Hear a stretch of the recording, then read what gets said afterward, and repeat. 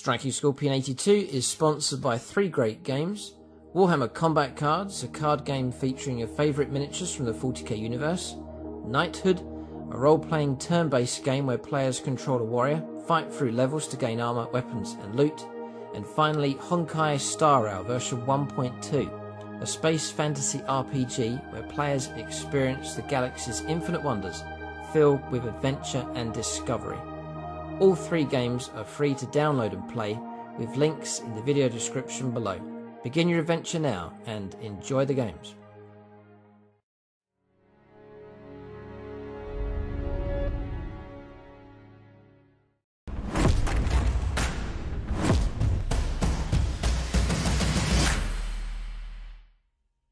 Right, welcome to this battlefield terrain tutorial.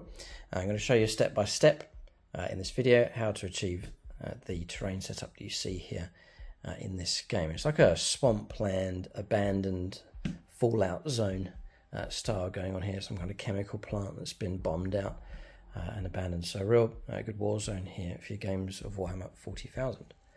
So as per usual, I'll leave as many links as I can in the video description below. You're welcome to copy this entire setup, or you can take aspects of it for your own games of 40k.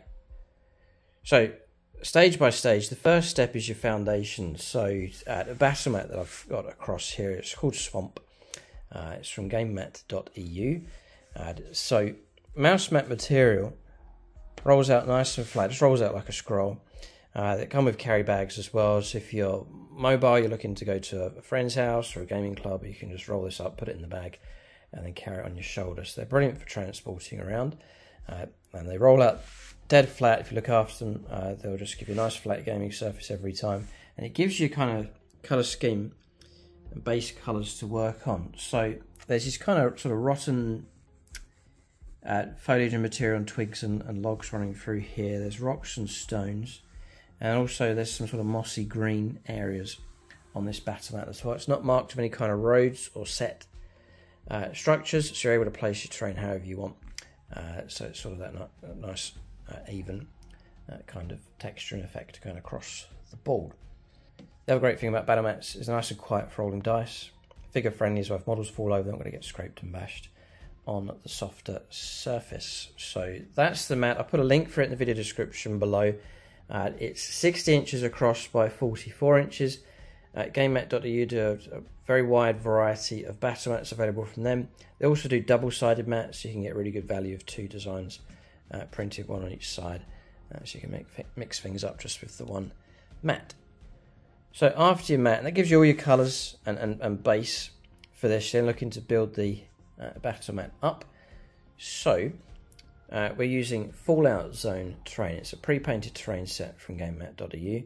I've actually used two of them combined together, and it fills out the table nicely.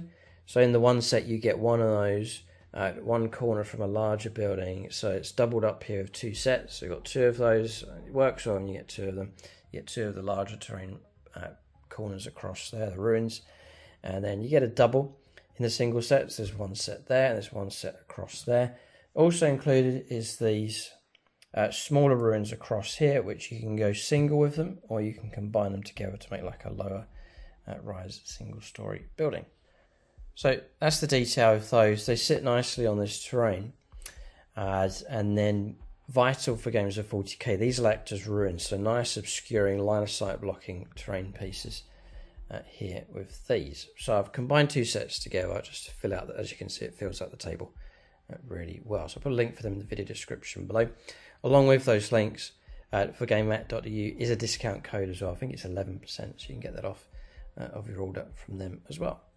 So really, once those things are in position, you've got your main structure for the board all in place, and then to finish it off is like extra bits and accessories just to add some realism to the board and to bring it into the realm of Warhammer 40,000. So I'm using pipes here from Games Workshop.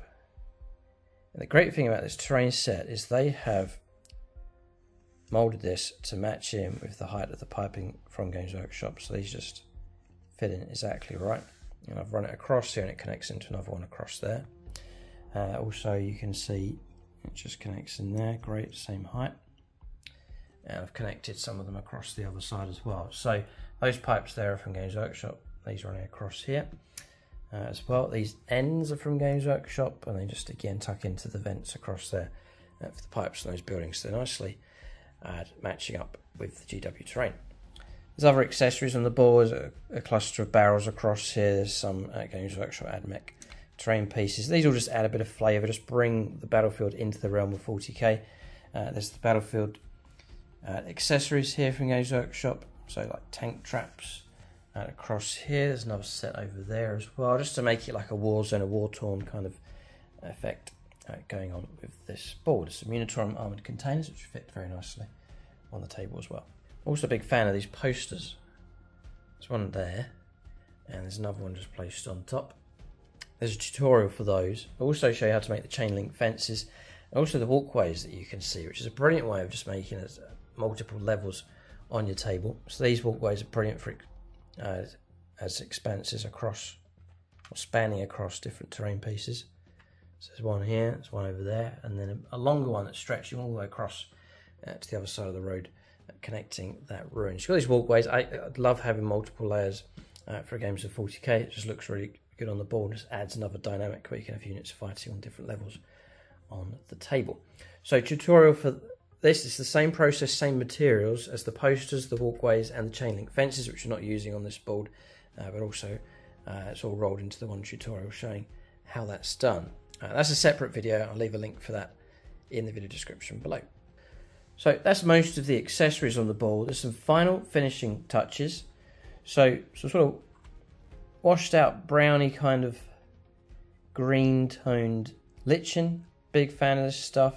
Just to create that ruined kind of effect, just to break up the terrain. Trying to get your terrain to merge in with the board so the terrain looks like it's meant to be on the table.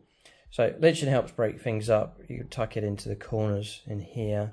I've gone upstairs with some of it as well, just to really add to the abandoned kind of effect with this. And the final finishing touch is just your loose stones. These are stones I've got from the beach. I've actually sprayed them up with a few colours. So some reds and browns being sprayed onto these, just putting them in a tray and spraying them up. And they seem to fit. It's just a bit of a different tone to usual kind of grey. Sort of red tones going on, brown, earthy kind of tones going on with that.